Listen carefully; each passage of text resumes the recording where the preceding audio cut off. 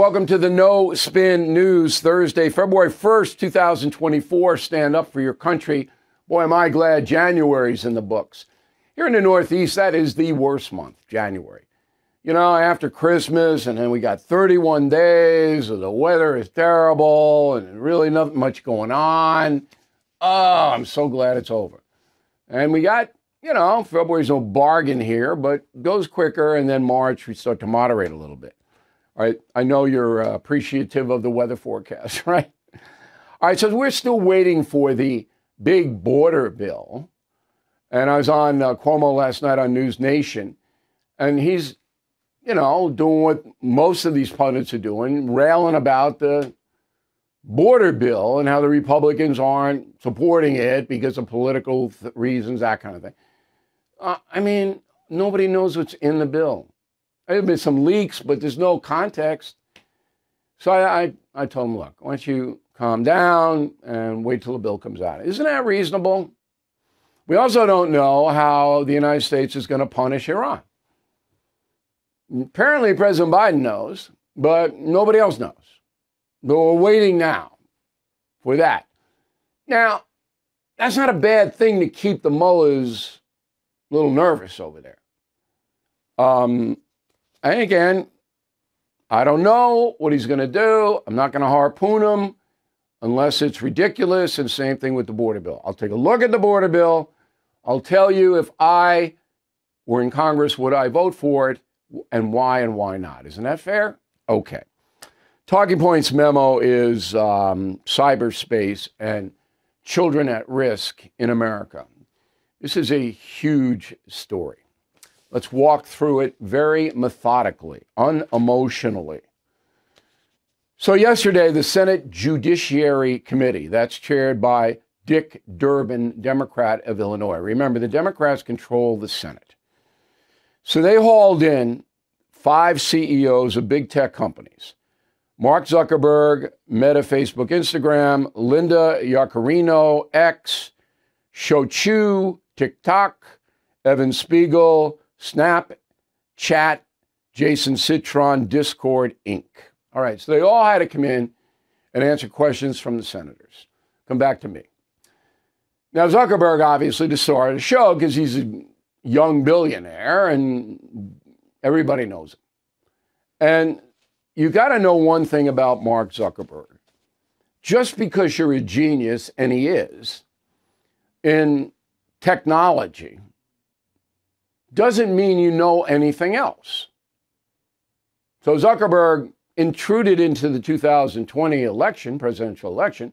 We still don't know the extent of his $200 million infusion of money into a few counties. We don't know how that all came down. We should know, but Democrats, they're not going to do it. And I don't even think Trump, if he's reelected, is going to do it. He should. And I'm going to push him to do it. I want to know where that money went and how it affected the vote. Don't you? Okay, so Zuckerberg, he's got more money than any human being on the planet, really, because it's a cycle. It keeps turning over and turning over and turning over. But Zuckerberg doesn't, in my opinion, I don't know him, he can't think outside the tech box. So he invents all this stuff, but he doesn't know what the consequences are going to be. One name, Victor Frankenstein. We were warned about this by Mary Shelley, the author. Okay? So Zuckerberg creates Frankenstein's monster and has no idea how that monster is going to affect the world. Doesn't know. Doesn't particularly care. He's had plenty of time to put up barriers to crime and depravity on Facebook.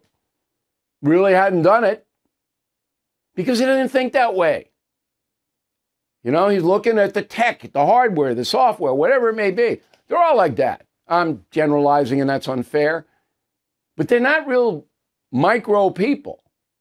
Okay, they're going, well, if I do this and we have Snapchat or TikTok, how's that going to affect a 12-year-old?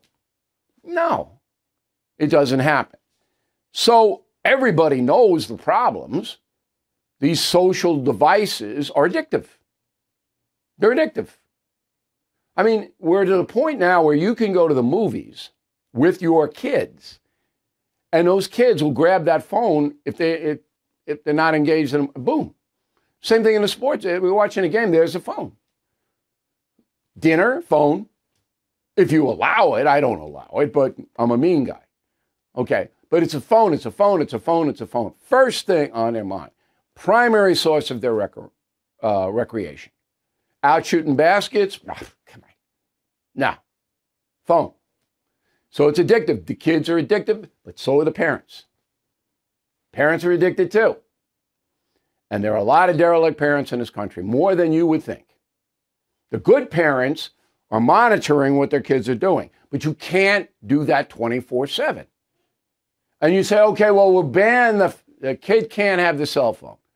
Well, then you ostracize the kid in the school because everybody else, all the other kids have cell phones. They want to text, they want to get control, whatever.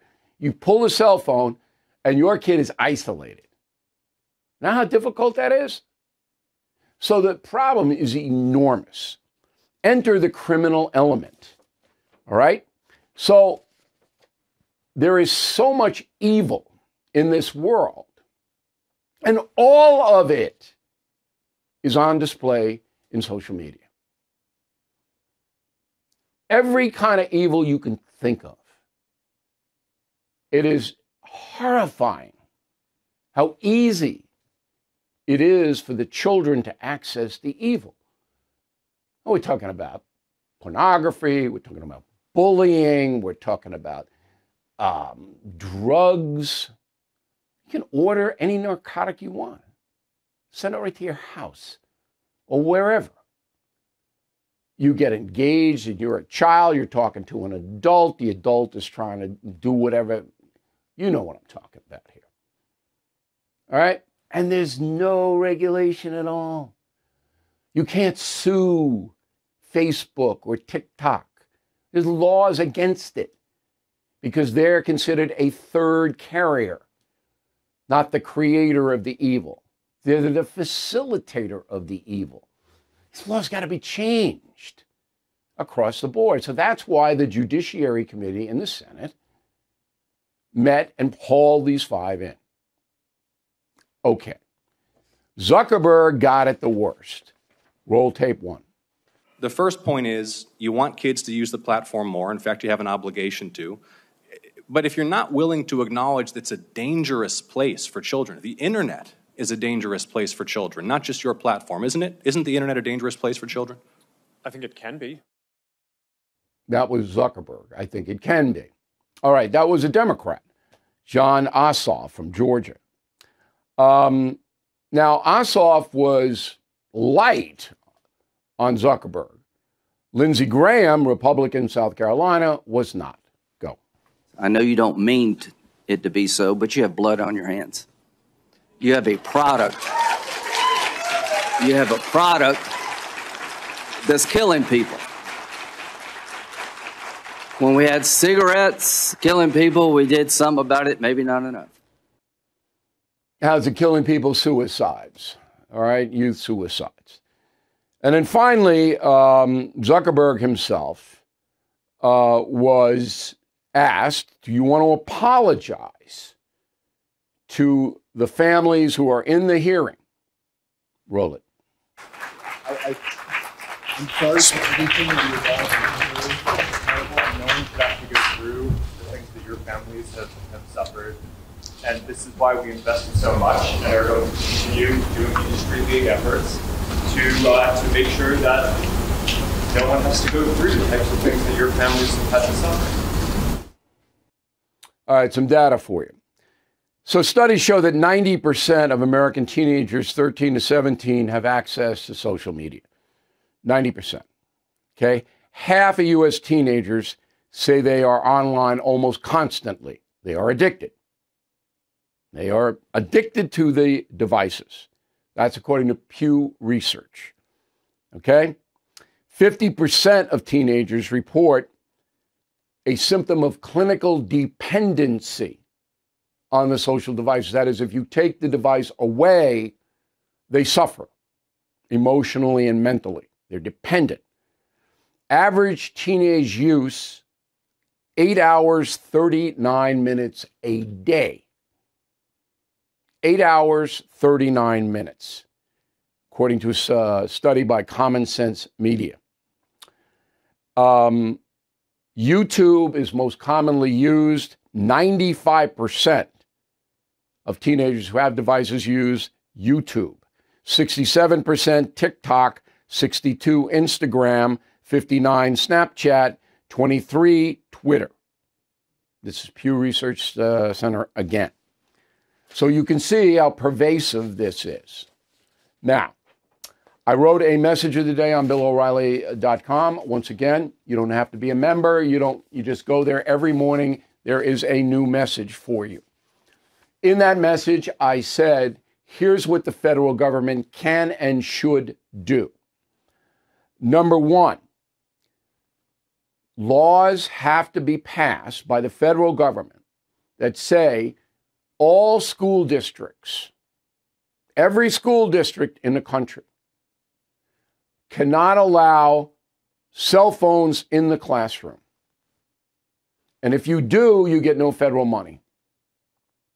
So if the state or the county says, blank you, federal government, no money.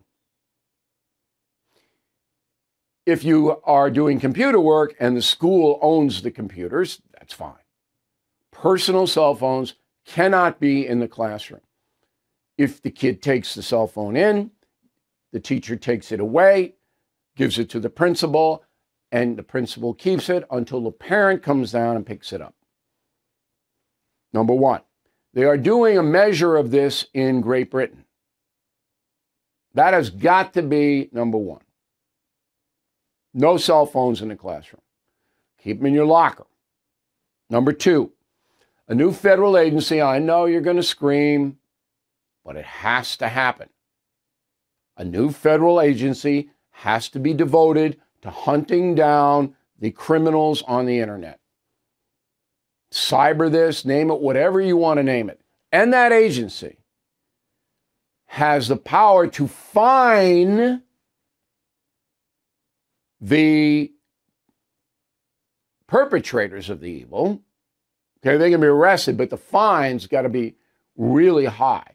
So you can put them in jail for child porn, drug dealing, all of that. You can. But if there's somebody in there who is bullying and you can prove that they are targeting people, you can fine them 10 grand. Where do you see how the bullying stops? All right. It's complicated, but the government must get involved. And don't write me and say, well, the parents. I'm telling you, millions of American parents, not just American, all over the world, don't care about their children. And you can't make them care unless they abuse the kid or neglect the kid.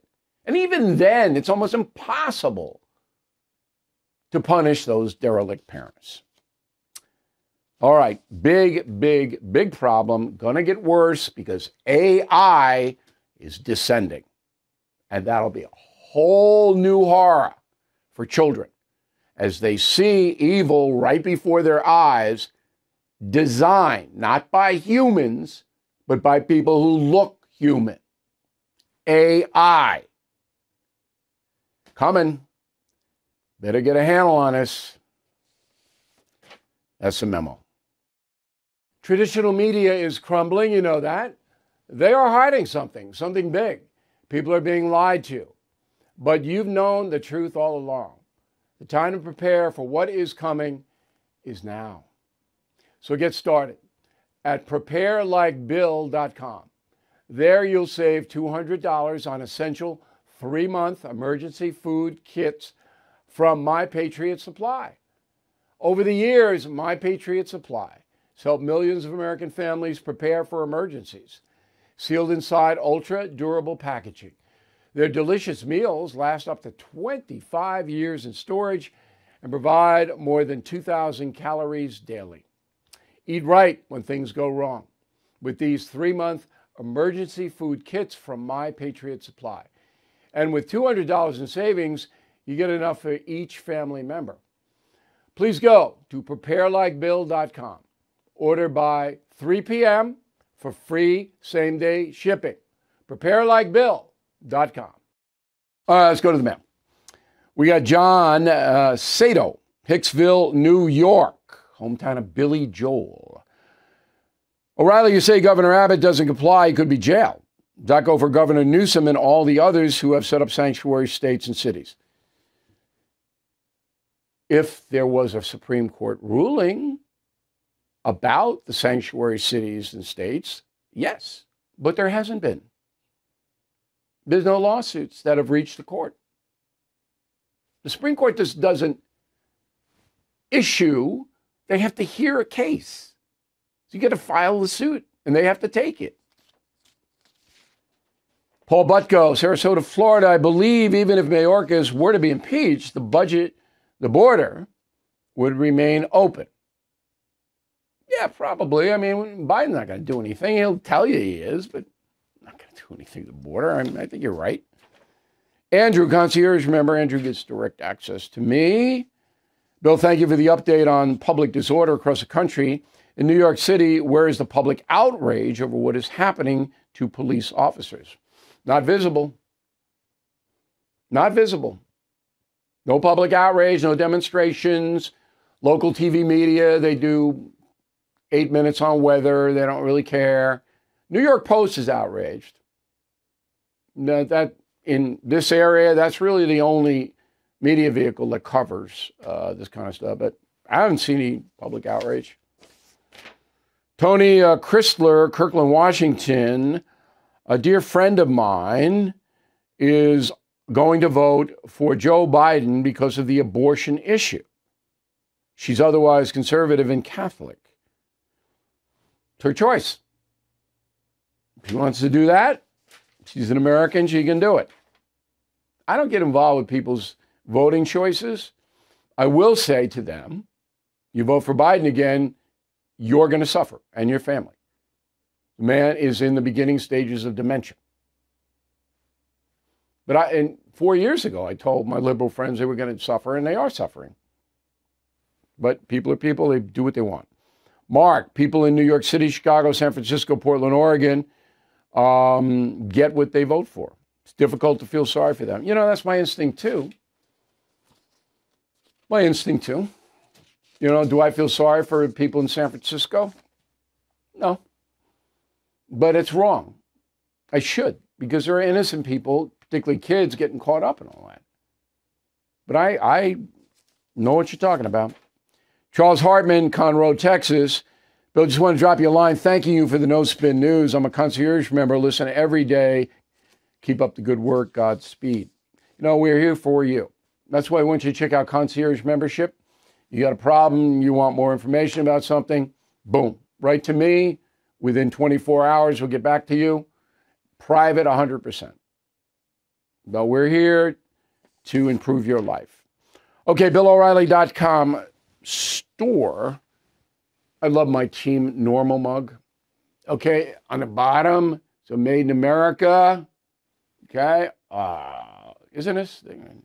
And then when I use it and people see it, they go, Team Normal, and then I can explain it to them. Okay, got Team Normal, we got all kinds of stuff there. But we want you to pre-order Confronting the Presidents. Don't have to pay until we ship. You're just getting online, so you get it first. Okay? And I guarantee this book will teach you more than any other book you have ever read in your entire life. How's that for a boast? But it's true. Word of the day, do not be autocratic. A-U-T-O-C-R-A-T-I-C. Don't be autocratic. Back with being overwhelmed in a moment. Let me tell you a story about a guy named Leo Grillo. Leo was on a road trip, came across a Doberman. His dog was severely underweight, clearly in trouble. Leo rescued that Doberman and named him Delta. And this inspired Leo to start Delta Rescue, the largest no-kill, care-for-life animal sanctuary in the world. They have rescued thousands of dogs, cats, and horses. Do you know what Leo's mission is? Dedication and everlasting love to the animals. That will be Leo's legacy. Delta Rescue relies solely on contributions from people like you and me. Speak with your estate planner because there are tax-saving estate planning benefits. You can grow your estate while letting your love for animals live well into the future, leaving a legacy for those animals who need it the most.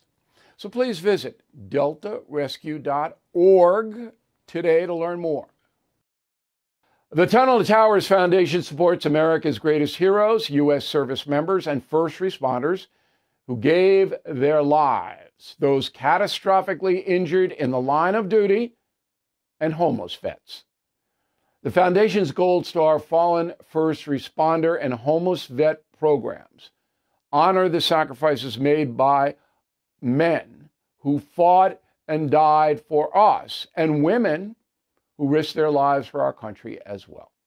The Foundation's Never Forget program engages people in 9/11 remembrances across America with more than 80 runs, walks, and dozens of golf outings every year.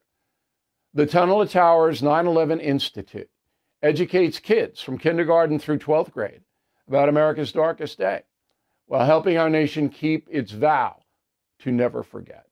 So please support Tunnel to Towers. Donate $11 a month. Tunnel to Towers at T2T.org. More than 95 cents of every dollar you donate to Tunnel to Towers goes to its programs. That's T, the number 2, another T.org. Okay, this morning at the O'Reilly Hacienda was chaos. All right? So the terror dog is on the mend. I told you she had brain surgery, going to remove a tumor. And to recover from that, she's on medication. All right. And I feel so sorry for the dog. I mean, it's a really nice dog. So something about the medication didn't sit too well with the terror dog, and she's up at 6:30, and, it was not good. In addition, I got to do all the other stuff. In the morning, I had WABC, Sid Rosenberg, I got to set up the show, I got calls coming in, texts coming in, emails coming in, and I got the terror dog there, and I got to get the terror dog out, I got to get it stay. I mean, it was overwhelming. The tendency is to lash out when you're being overwhelmed. I do it, but it makes it worse. And sometimes you lash out at innocent people. You're frustrated and you lash out. So what I did and what I do now almost all the time that overwhelming stuff comes in is I take a time out, like a little 8-year-old. 5 minutes, which I could do because I got the terror dog in a place where she was, okay. She's sitting right in front of me. 5 minutes, I just sat there and I said, okay, we're going to bring all this down. I got my pad, my pen, always have it. And I started to write out solutions to whatever was here. At the end of 5 minutes, things were back under control in my mind. So everybody is overwhelmed at one time or another. Everybody. Sometimes you have to lash out to protect yourself. But most of the time, if you step back and do a 5-minute, 4-minute, whatever it may be, and just think about how to solve all this, you'll be 100% better. All right? Final thought. Thank you very much for watching and listening to the No Spin News. New column on Sunday. I don't even know what I'm going to write about yet because I'm keeping my eye on this Iran border bill stuff. And we want you to have a great weekend, and we'll see you again on Monday. Thank you for watching the No Spin News. To watch the full episode anytime on BillO'Reilly.com, please sign up to become a premium or concierge member. Visit BillO'Reilly.com to sign up and start watching today.